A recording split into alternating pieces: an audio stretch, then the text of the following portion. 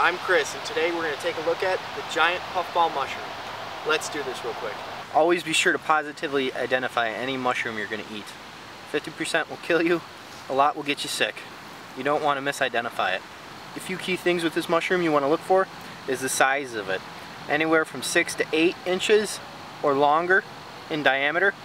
You also want to pick this mushroom when it's nice and white, nice and ripe. This mushroom, there should be no stem or no gills or anything with this mushroom. Don't forget to rinse off all the dirt. Next thing to do is cut off anything you don't want. When you cut into this mushroom, you want to make sure the inside is nice and white. Also make sure there's no gills in the mushroom. You're just double checking you positively identified it. This mushroom is going to be bitter if there's any yellowish to it. If you want to keep the outside flesh, you can. Otherwise, if you want, you can trim that off. It's up to you. You can go ahead and slice this up any way you want.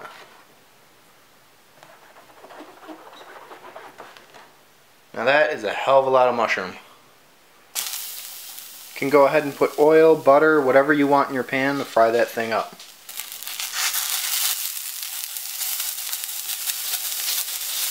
You could slice it thin, you could slice it thick, cook it to a golden brown.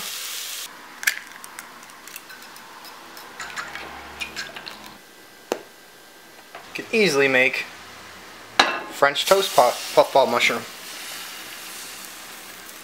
I definitely love onions, so it's no problem for me to add onions to anything. Regardless of how you prepare your puffball mushroom, make sure you be safe and enjoy. Thank you guys for watching, and give me a thumbs up if you enjoyed this video. Definitely tell this video about your friends, and don't forget to like and subscribe. Thanks again. Check out some of my other videos.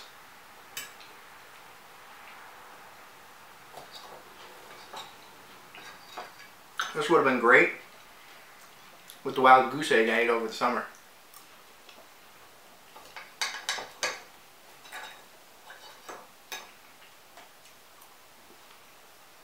You don't want to see me eat. I'm sure.